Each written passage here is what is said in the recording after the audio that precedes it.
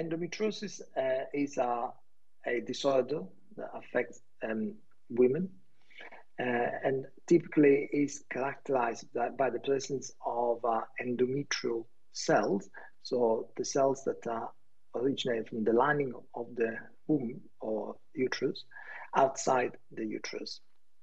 Endometriosis has been found in many parts of the female body, and not just in the pelvis, which gives the hypothesis that there are many causes of endometriosis.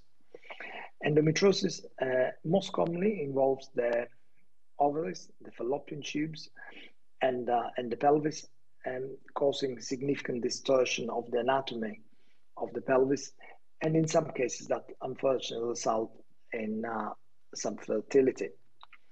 Women that experience symptoms of pelvic pain, painful intercourse, painful periods, and also some irregular bleeding should be investigated for endometriosis.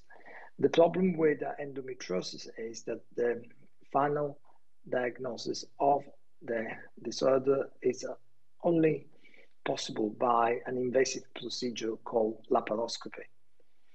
Unless of course the endometriosis is present on the outside of the pelvis in areas that can be visualized easily on inspection.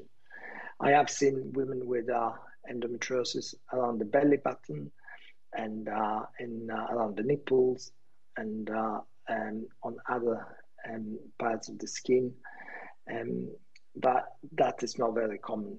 Most of the time, the endometriosis affects the pelvic organs, and that's the reason why the laparoscopy is the only way to ascertain the presence of the condition.